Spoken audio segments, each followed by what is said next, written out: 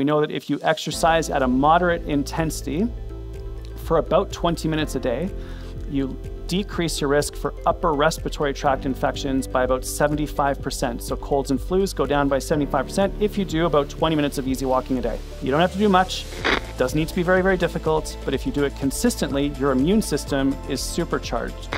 To such an extent, 30 minutes of walking a day lowers your risk for 13 different types of cancer by 24 to 40%. So you can cut your risk of cancer almost in half with a daily walk.